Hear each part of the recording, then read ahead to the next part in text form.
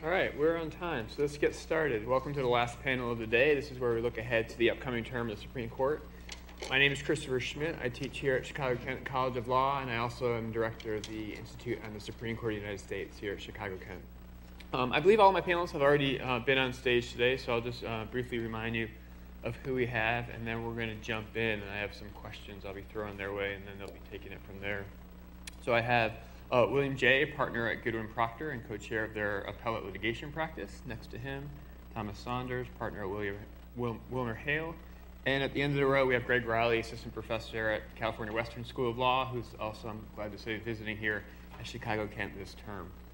So to start off, before we look ahead to the upcoming term, we're going to look back briefly at the previous term with one question about what happened last term at the Supreme Court. We had 5 IP cases, but some people look at these cases and say they didn't actually create a whole heck of a lot of new IP law. They're decided on relatively narrow, perhaps technical grounds. So my question for the panelists would be, is that an accurate characterization of what we saw last term? And are there any cases from last term that you think will have a more lasting influence on IP law going forward? Anyone want to take that up? I mean, I think for the reasons discussed on the panel today, that the footprint is fairly limited. We may see, but given the sort of Phillips hierarchy and the treatment of intrinsic evidence, it's not clear.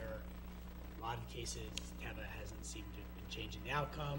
Kimball, by definition, didn't change the law. I think that if we have, tacking goes over to likelihood of confusion, then you could see that sort of resolving a simmering circuit split there. And Como is hard because I think the stakes were incredibly high in that case. The Federal Circuit had sort of found its way to the particular articulation of that rule more recently, so you didn't have something that had been in place for a long time that was being undone. It was just a period of uncertainty. So I don't think this is a term where you have things like Nautilus or Alice coming out of it that are just launching whole new fights in litigation.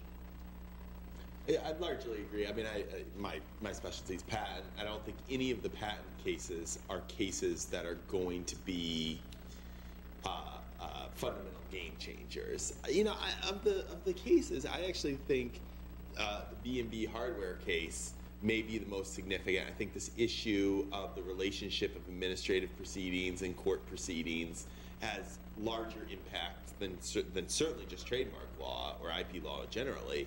And with all of the post-grant procedures now in the patent office, it's an increasing question, the relationship. Yeah, I mean, if we have to choose, from among these cases, I think that's probably a good answer. I mean, that there are the ones that changed the law at all.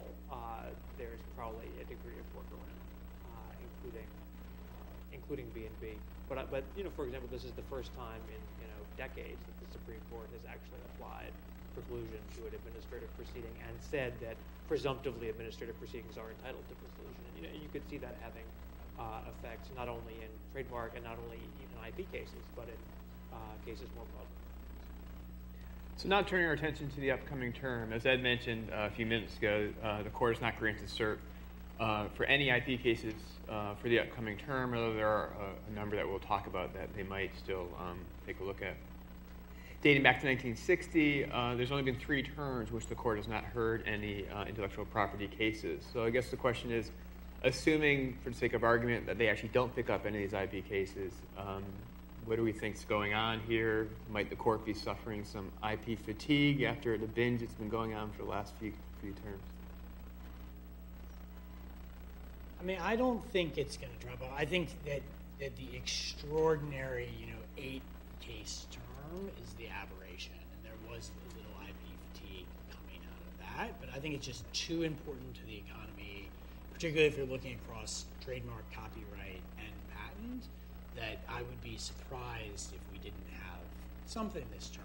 And the reality is there's still a lot of issues on which we have fundamental disputes. The Federal Circuit has been very active in its bank practice, and so that's also sort of throwing off potential candidates. Now, there's always uncertainty of the timing. Will stuff hit this term or get granted and carry over for next? But I don't think that it's fatigue in the sense that they're going to pull back and not be taking these cases. Right, and on the timing point, to the extent that the court tries to use the Solicitor General as its filtering mechanism for some of the patent cases, because it can't look for splits, and sometimes it's not sure itself which patent cases are important.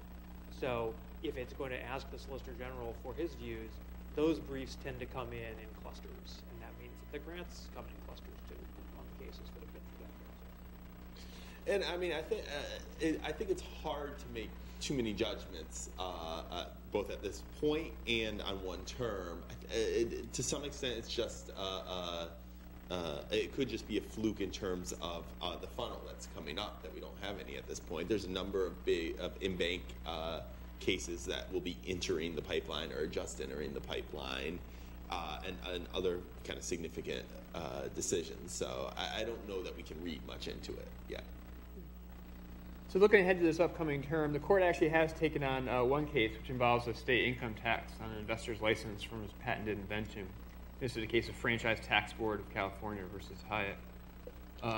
Tom, would you mind talking about this for a few minutes? Sure, just very briefly. I mean, I think the most interesting thing about this case is it involves Gilbert Hyatt, who is already made his mark on Supreme Court law, another recent Federal Circuit decision there. What happened in this case is he was an inventor, and back in 1991, just before he was expecting a big stream of revenue to come on board, he suddenly moved from California to Nevada, which would give him more beneficial income tax treatment on that revenue. California thought this was a sham and that he actually hadn't changed his legal residence, and so it wanted a piece of the revenue that came in. In the process, Hyatt claims that there was an extraordinary campaign of harassment, people looking in his windows, going through his trash, releasing his social security number, and ended up suing California.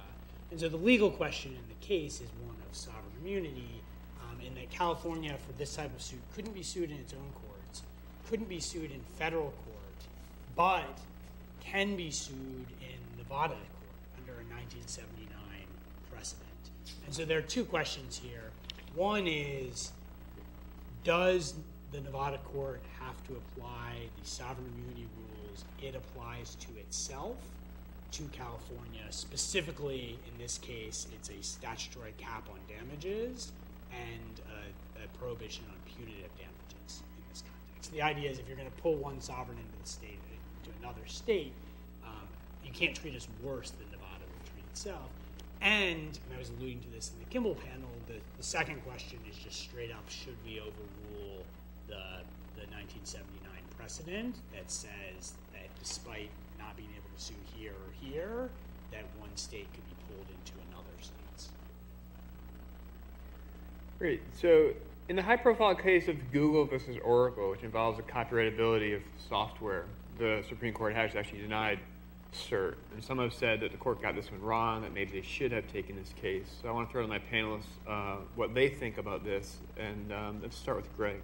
So, this is an interesting question. It's certainly a significant case in that this involves the use of Java language on the Android platform, and there was significant concern about the decision and what its impact would be on more broadly, as well as the statutory interpretation and a pretty significant circuit split. That said, whether the court should have taken it as a kind of theoretical matter, I'm not sure about. I'm not surprised that the court didn't take it, actually. Some things you see that are suggested are not surprising that they wouldn't take it. The Solicitor General came in opposing cert, and the Supreme Court has gone against the Solicitor General's recommendation in at least one or two recent IP cases. But still, it's an uphill battle when the Solicitor General comes in and says no on cert. I also thought that both the respondent and the Solicitor General did a fairly good job from their perspective of portraying this really as a dispute about software rather than a dispute about the law, the dispute about whether this supposed so-called implementing code whether the so-called declaring code was distinct from implementing code, and that really made the case seem to turn on the distinction between these two forms of code rather than on legal principles. And that, combined with the Solicitor General's recommendation against it, leaves me unsurprised that the court denied cert, whether or not it would have been cert worthy. Anyone else want to weigh in on this?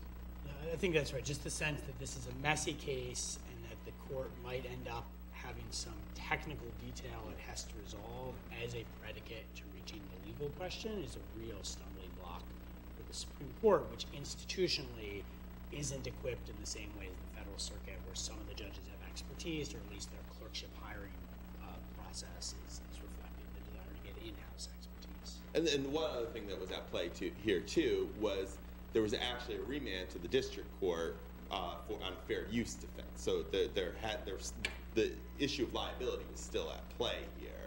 And again, both the respondent and the Solicitor General do a pretty good job of saying, hey, the policy concerns here that are motivating concern about this case can be addressed through fair use, not through the statutory question issue.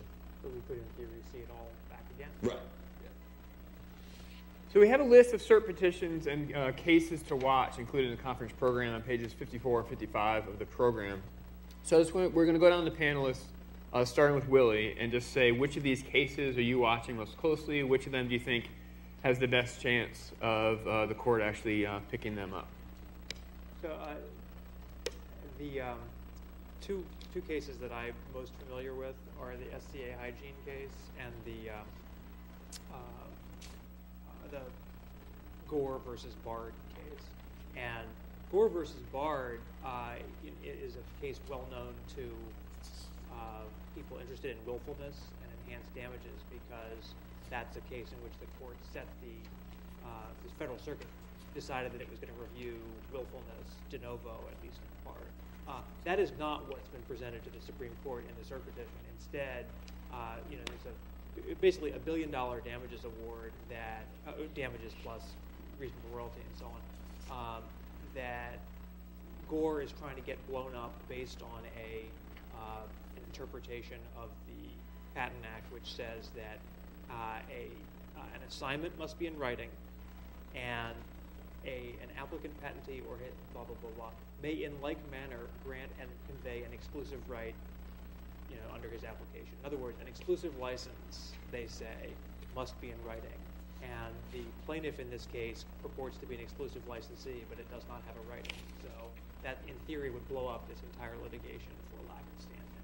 I think that the respondent in this case has done an extremely good job of explaining why the question might not be presented and why it shouldn't be reviewed anyway, and so on.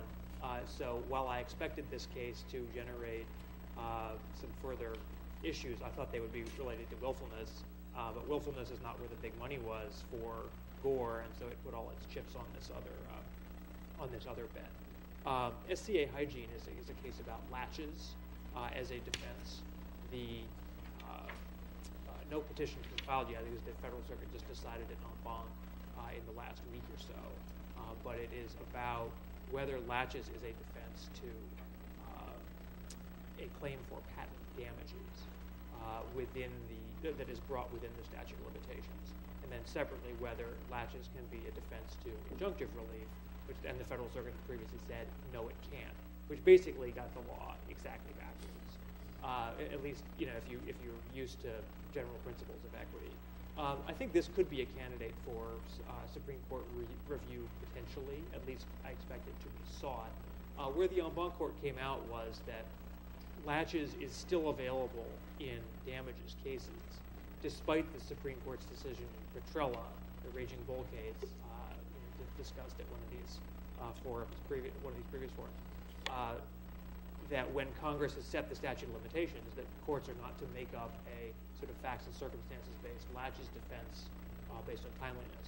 That's not the case here, said the Federal Circuit, because Congress in the Patent Act basically codified all defenses that were previously available, and even though it did not mention laches in the Patent Act, there is a sort of catch-all provision in 282, Section 282, that the Federal Circuit majority, six judges out of 11 thought is implicitly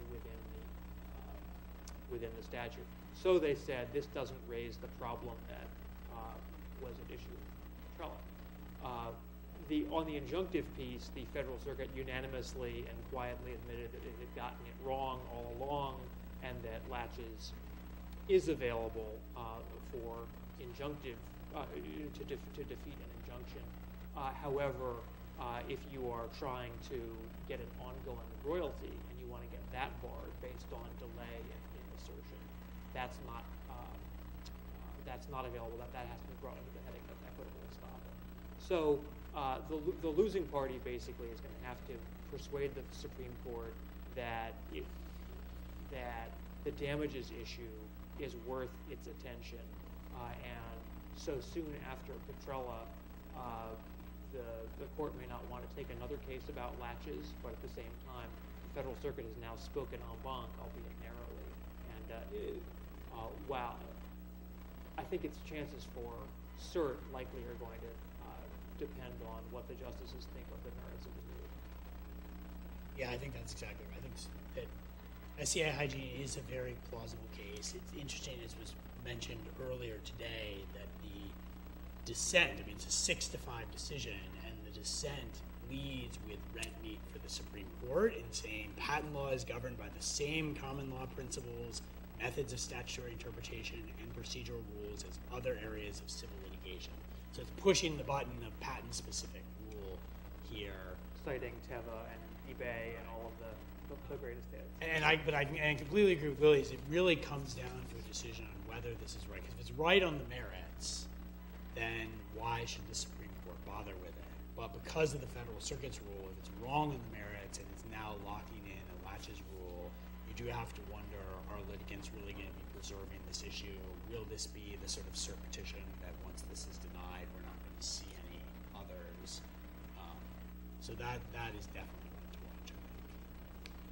In terms of other cases that you'll see in the list in your packet, the Omega v. Costco case is interesting because it's bounced around through the courts. It had the copyright exhaustion issue that was eventually settled in Kurtzang after the court was unable to settle it in this case because of an even division. The issue is very interesting, and I think dovetails with Judge McEwen's speech today about the uses of copyright, because what Omega was doing was it got a very small logo, got it copyrighted, and then it was putting it on the back of its watches, and then trying to use that to be able to control against unauthorized imports under then existing law, since changed, saying that its international sales wouldn't have exhausted its copyright.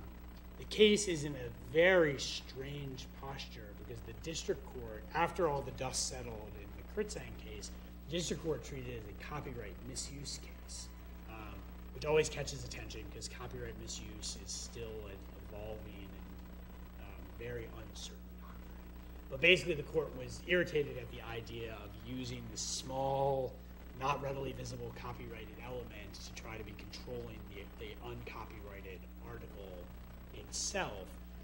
And so it ended up finding copyright misuse and awarding attorney's fees.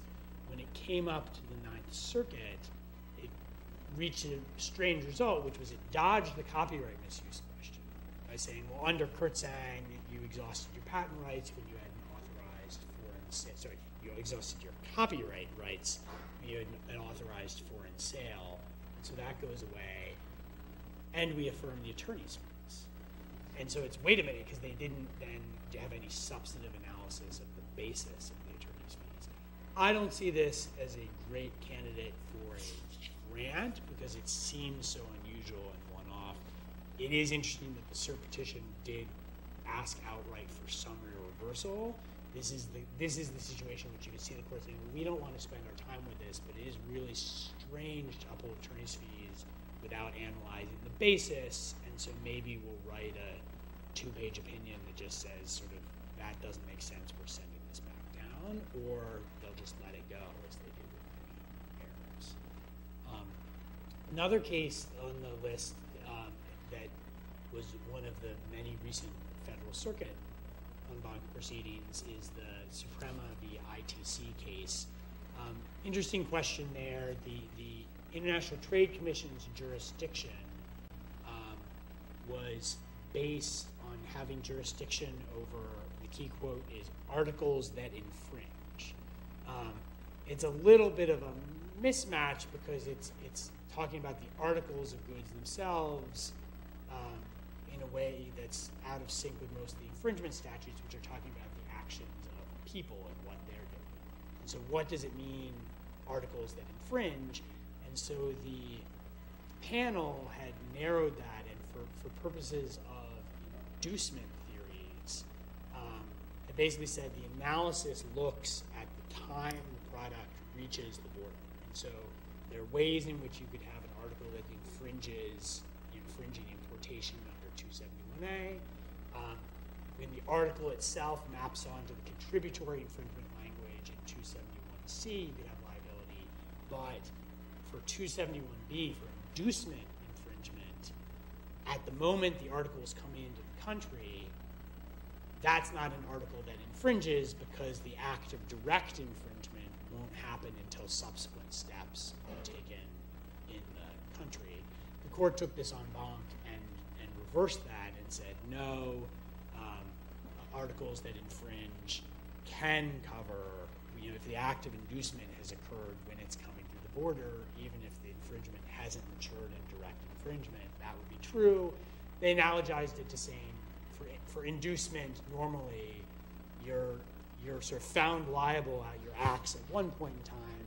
You may get off the hook later if it turns out there's no act of direct infringement. But the key thing in the case, and I think the thing that puts the brakes on it for potential Supreme Court review, was at the end of the day, the Federal Circuit wasn't putting its own imprint on the statute. Rather, it was saying there's an ambiguity here. The agency, the ITC here, has been charged by Congress. We think it has gap-filling authority here, so we're going to give its interpretation Chevron deference. And the question is close enough that we're not going to say it's an unreasonable interpretation. So I think that makes it a less attractive candidate to the Supreme Court, because it's not what we see in these cases where there's a stark sort of statutory interpretation question where the Federal Circuit's going one way and the Supreme Court's just going to come and go another way. Rather, it's a situation where if there's ambiguity in the middle and you have Chevron deference to the agency, then does the Supreme Court really envision itself coming out with any different result than the Federal Circuit reached? So my prediction would be that there would not be a Circuit. So one case I just mentioned that I'm just going to mention quickly before talking about the ones I really want to talk about, kind of picks up on some of the themes we've already talked about, and that's Lexmark versus impression. That is only at the Federal Circuit en banc stage. The en banc oral argument, I believe, is oral October 2nd.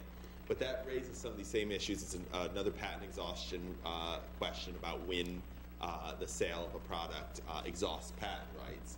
And it also raises this question of, we have a Supreme Court copyright decision. How does that automatically, should we import that into patent law? Are patent law and copyright sufficiently similar that the decision, being the Kirsteg decision, that if a foreign sale exhausts the copyright rights, and the question is that also true for foreign sale and patent rights? And the Federal Circuit has previously said no, selling it abroad does not exhaust your United States patent rights. And that question is raised there in Lexmark, as is a question about restrictions on sales. When you sell something, requiring it to be then reused, sent back after one use, does that exhaust your patent rights? So that's just at the en banc stage here, but it's worth noting because the Federal Circuit ordered sua sponte en banc after the panel oral argument without a petition. and also has allowed amici to participate in oral argument, which is somewhat rare, though I think it also has to do with the difference in experience of the attorneys on the two sides. But tough to tell yet whether that's going to go to the Supreme Court until we know how the Federal Circuit comes out on that issue. The two cases I'm interested in personally are Halo Electronics versus Pulse Electronics and Stryker versus Zimmer, which raise a similar issue. I actually found out, and going back over the Stryker, the petition was filed by the sponsor of our reception afterwards. I assure you that did not influence my choice of Stryker as a case of interest. So these cases relate to the fallout from the Octane Fitness decision. In Octane Fitness, the Federal Circuit had previously applied a two-part test to determine whether a case was exceptional for purposes of awarding attorney's fees. The case had to be objectively baseless and subjectively in bad faith. In that two-part test under Section 285 for attorney's fees is a parallel to the test the court applies under Section 284 for determining whether there's willful infringement for purposes of treble damages. And for a long time, the Federal Circuit had interpreted those two provisions in harmony. In Octane Fitness, the Supreme Court reverses on Section 285, and it says to show an exceptional case, you don't have to meet this two-part test. We're looking basically for a case that stands out from other cases, a more open-ended kind of standard. The Federal Circuit, subsequent to that, has continued to apply its two-part objective baseless, subjective bad faith test in the context of willful infringement under Section 284. And so both of these petitions raise this question. They say 284 and 285 have always been interpreted in harmony. Supreme Court, you said the Federal Circuit's test under 285 is too restrictive. Therefore, the test under 284 should be the same. It should be, is this a case that stands out, not this objective baseless, subjective bad faith test. Why I'm interested in this case is I think it raises a lot of the themes we've seen in the Supreme Court's kind of recent, as we saw from the analytics, recent engagement with patent law. It raises a lot of the same themes. You have this question of whether the Federal Circuit is applying too rigid a rule rather than a more flexible standard. You have this question of whether the Federal Circuit has departed from general principles of law. You have this question of whether the Federal Circuit is too restrictively reading Supreme Court cases, simply applying the explicit holding of those cases and not reading kind of the tea leaves of those cases. You have a lot of those same type of themes that would make me say that this is a case that's likely to be granted for cert. Also, you have a dissent and a dissent from rehearing and bank. You have amicus briefs, all of these things. The thing is, though, the Federal Circuit's test for willful infringement and the way that the Federal Circuit has developed that test since the Seagate decision in 2007 have actually made willful infringement pretty hard to prove. As long as a party has a reasonable claim construction position or a reasonable invalidity position or a reasonable non-infringement position, they can't be liable as a willful infringer under this objective baselessness test. And so that has been good for accused infringers and bad for patentees. For the Supreme Court to reverse and say, no, we should be applying a more flexible, broader standard for treble damage, willful infringement and the opportunity for treble damages would be a benefit to patentees at the expense of accused infringers. And so in that way, the case would be inconsistent with a lot of the Supreme Court's recent foray into patent cases, which has generally been seen as kind of caviting back some of perceived pro-patentee tendencies in the Federal Circuit. So the fact that these cases, these petitions, raise these kind of conflicting themes in the relationship between the Supreme Court and Federal Circuit is what makes me particularly interested in them. Again, a lot of the hallmarks that would suggest that cert is a reasonable chance, but I mean, these guys get paid the big bucks to predict. I just would like the Supreme Court to take it.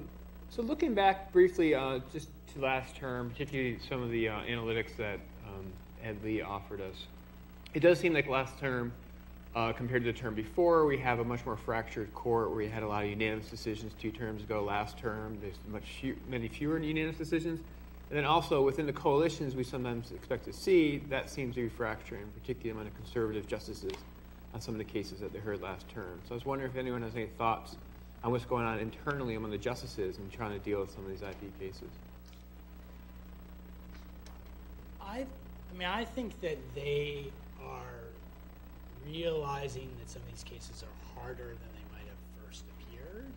And so the days of the sense of just sort of the federal circuit's out of control and we're just going to be unanimous, so, we can all agree on that's crazy, may be breaking down a little bit. I think it's healthy for the system. I think some of the unanimous decisions had loose language in them that you wouldn't necessarily have found if they had had a pressure of a dissent. So I think it's actually a sign of the maturity of the Supreme Court's engagement with this area of the law, that it's settling into a pattern where it's not just reflexively saying you're wrong, you're wrong, you're wrong. We don't even have to think about this. This is a no-brainer, but rather saying, okay, there are actually arguments on both sides, and we're going to air these full disputes, and hopefully the law that comes out of it in the majority opinion will be stronger for having had the pressure of these dissents. On the ideological differences, I was actually interested to see that in the analytics. To me, it's not necessarily surprising, other than perhaps the unanimity of the liberal justices. At least in patent law, what you see is kind of weird political coalitions in Congress that doesn't normally break down nicely along ideological lines, where you have kind of weird coalitions of certain types of Republicans or conservatives and certain types of Democrats or liberals, and you get these weird mixes. So it's not surprising to me to see breakdown on the conservative side of the justices. The only thing that would be somewhat surprising, I guess, would be unanimity on the liberal side. Yeah, there are IP cases and there are IP cases, right? There are patent cases and there are patent cases.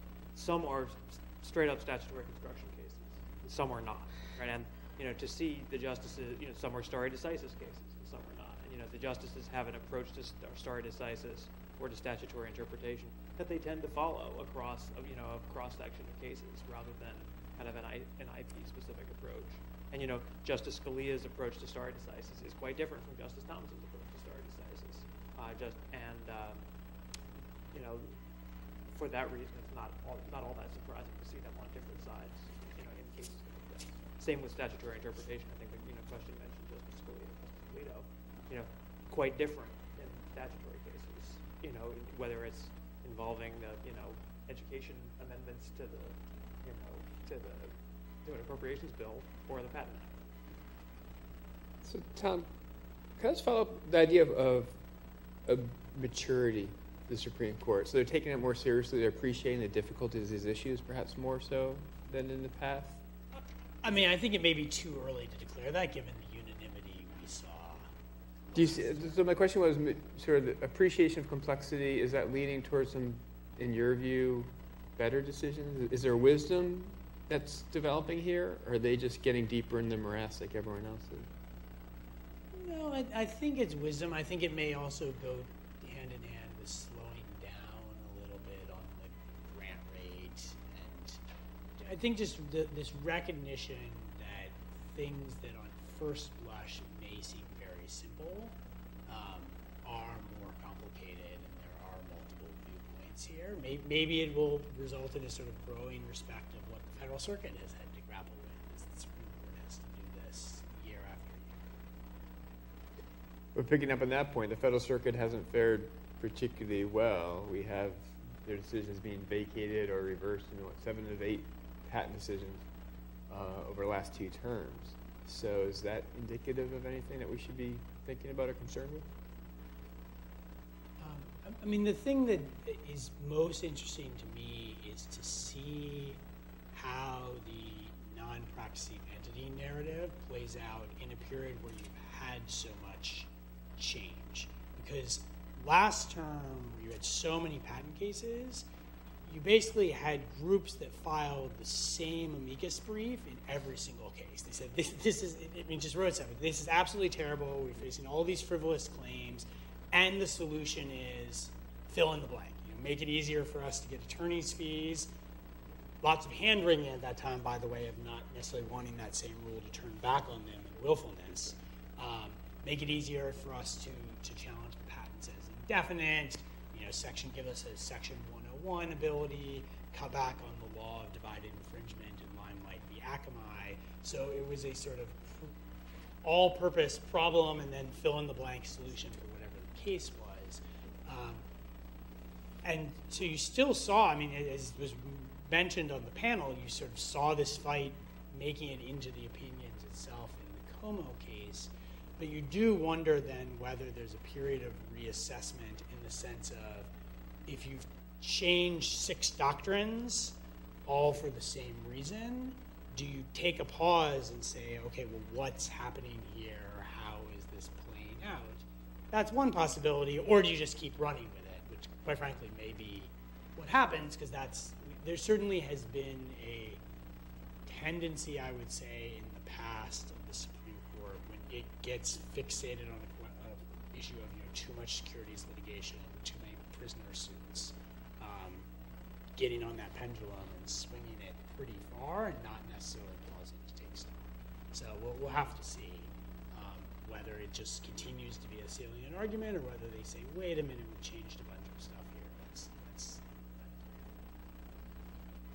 So, I mean, the reversal rate, it's tough to know what to make of that. I mean, what Judge McKeown was saying is basically the Ninth Circuit has a pretty high, just in absolute terms, reversal rate, but yet that's not the highest among circuits. And I think it's also a factor here that a Supreme Court review of the Federal Circuit is somewhat distinct from other forms of Supreme Court review, because the Supreme Court is generally in error correction mode rather than in circuit split resolution. It's not, the cases come to the Supreme Court largely not because there's a split in which the Supreme Court could either choose the side of the petitioner or the other side of the split. They come because there's some sort of sense that something went wrong below that needs to be corrected, because the Federal Circuit, otherwise the Federal Circuit has exclusive jurisdiction in patent cases. So it's not particularly surprising that the cases that the Supreme Court is getting engaged in are cases where it is going to want to correct the Federal Circuit still. So the last question for the panel, I'm going to aim toward Willie and Tom. And both of you have been having pretty good success before the Supreme Court lately. So I was wondering if you have any thoughts on what goes into putting together a persuasive and effective argument before the Supreme Court. I think on the merits, the main thing, frankly, is to not be captured by the patent context of the case, or to a lesser extent the trademark, context of the case, and to make cases speak to the justices as generalists.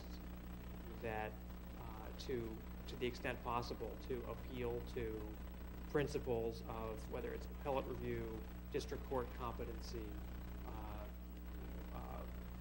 basic economics, that the justices are familiar with, because I think there is a sense that they are comfortable interpreting statutes. They are less comfortable with the technology and with sort of the arcana of patent law. And if you the more you make cases about the arcana of patent law, I think the more you push the justices outside where they're comfortable. I think if you can say this case is about a patent, but it's just the same as if it were about a contract. I mean, that basically is literally the pitch that we made in the Teva case. But it happens in other contexts as well. This is one of the things that we trust district courts to do. It's just like attorneys' fees in cases against the government. Those positions have a lot of appeal. I think that's my one. Yeah, and I always see it as a two-step move, which is you're trying to put forward a position that seems very simple and easy to go with, and at the same time playing on the sort of complexity of the other side's position and uncertainty as to how that's going to play out. And this isn't just in a stare decisis. I mean, this certainly played out in Kimball, where we said, my God, they're asking for the rule of reason. This is going to be terrible. But it plays out, I'm arguing in November a Federal Circuit case, which shouldn't shock people. We didn't miss something. It's a veterans case. It's not a patent case. But the strategy in that case is very much, we have a very simple, straightforward interpretation of the statute, and the government's interpretation is one that seems to change depending on what time of year it is, and it sort of blinks in and out of existence, whether particular goals have met. And so you just presented this justice with this sort of reassurance of here's a clear, easy path. You can wrap your head around the implications of going down this road. Going over here, you begin to get very nervous and say, what are they really asking me to do? And that can be very effective in advocacy, because at the end of the day, they get nervous too about the unintended consequences. Right, and I think in the Nautilus case, which I don't know if you were involved in, but we were not. What is an example of that? The court took the case to reverse, pretty clearly, because it thought, oh my God, indefiniteness doctrine is too weak, and we need to amp it up. And the respondent did an excellent job, aided by the government, of telling the court, don't go crazy here, right? The other side is asking for a principle that every patent that is not perfectly clear, in other words, if there's any reasonable room for disagreement, that patent is invalid. Boom. And the court, looked over the abyss and decided to retreat and said, basically, okay, we're going to smack the Federal Circuit for saying some loose things. We're going to encourage the Federal Circuit to be a bit more rigorous, maybe. But we think that the respondent has kind of the more sensible position. They weren't defending the world as it was, but they were saying that the petitioner's argument was going to make the world much, much more different than the respondent wanted it to be. And that's what the court wound up embracing. And I think you saw that nervousness in Como v. Cisco as well, where there was a sense of, if we recognize the good faith belief in invalidity, then are we really just ending the inducement suits here? Whereas it was easier for them to wrap their heads around the idea, well, if it's invalid, you're going to have a defense. And if it's not, then maybe, you can rely. There are other defenses here, so maybe that seems like more of a modest approach. Are there any questions for our panelists? Like that? So I'd like to go back to the comments we made earlier about the Solicitor General's office taking an active hand in the government had an active hand with the help of the Solicitor's office in Cisco, Highmark, Fitness. It had a conspicuous absence from the myriad brief, and in fact, it was the NIH that took a much more active role in shaping the government's position, which ended up worsening. Do you see a role for the executive branch more broadly beyond the PTO in sort of figuring out what the government's position would be, which then on the judicial? Very much so. And one of the things we could note is that the government filed no brief at all in Global Tech, only to come back in Tummel and say basically, we want to undo some of what was done there and put a funny nose and glasses on it and not call it overruling. But absolutely, the PTO does not have a monopoly on kind of the client interests in these patent cases. Some of them really are just pure patent law, but others are not. They have implications for the FDA regulation of pharmaceuticals. They have implications for innovation policy more broadly. And while the PTO at the Federal Circuit tends to drive the litigation position of the government, it's a brief for the United States. It's not a brief for the Patent and Trademark Office. The director of the PTO is an inferior officer who works for the president, and sometimes she gets overruled. And I think the office just very consciously tries to maintain its credibility with the court. I'm sure Willie was doing this when he was in the office. So they very often become attractive to the court because they provide a middle position that says, well, on the one hand this, on the other hand this, and you can chart this middle course here. And when they get into trouble is, I mean, the Como case, that was rough on the Solicitor General's office because they were basically saying, take a sentence that says we hold and read it in context to mean something different, which prompted Justice Scalia to ask an oral argument, how stupid do you think we are? Like, you think we couldn't read our old opinion there?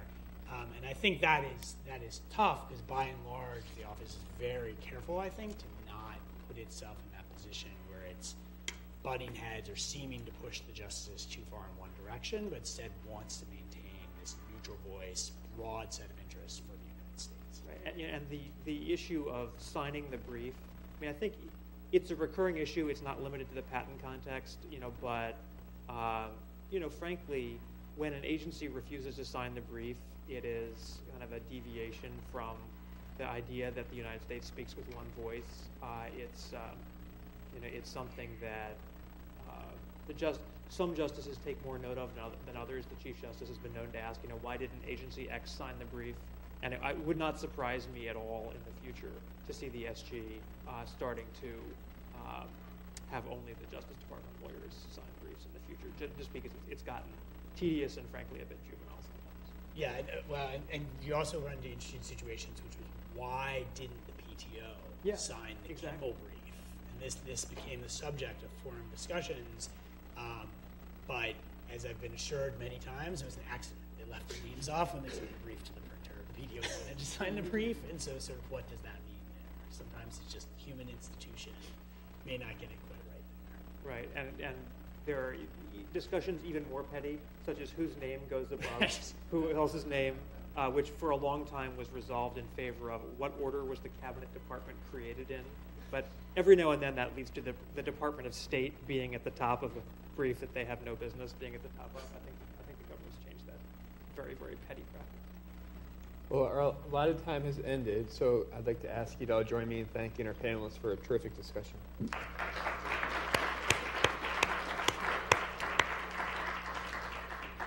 A couple of housekeeping matters before we conclude, and remarkably we're on time, so thank goodness. If you have filled out a evaluation form, which are available also at the front desk, please remember to turn it in. We value your feedback. I wanted to thank a few more people that I didn't get a chance to thank in the morning. I wanted to thank Dean Hal Krent for his support, Susan Lewers in the Alumni Development Office who helped with securing a lot of the sponsors. I thank, of course, all the sponsors who, with their generous donations, have made this conference possible for the past 6 years. I also want to thank Patricia O'Neill, who is incredible with the organization of this event and logistics and getting all the speakers here with flights and hotels. I want to thank our 2 IP fellows, Patrick Gould and Joy Shung. I don't know if Joy is still here, but who also have been incredible in helping out various logistics of the conference. I want to thank all the students, President of the IPLS, Tina Thomas, and our whole slew of students who have volunteered time during today to timekeep and also to work at the registration table. And to thank Sue Jaden and the wonderful staff of the AV department who have made this conference go without any technical difficulties. I also would like to thank all of our excellent speakers and moderators who have traveled from the East Coast, West Coast, and in between to make this conference a huge success.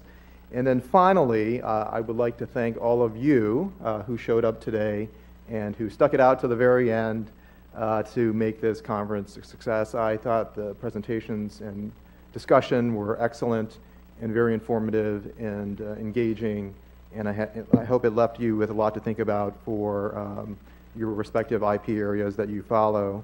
And with that, I think I can conclude the Skipper Conference for 2015. We will have a reception right now for the next hour or so, hosted by or sponsored by McAndrews. So I hope you have time to stay for a little bit and chat and share in the beverages and food. Thank you so much. We'll see you maybe next year or 2 years from now.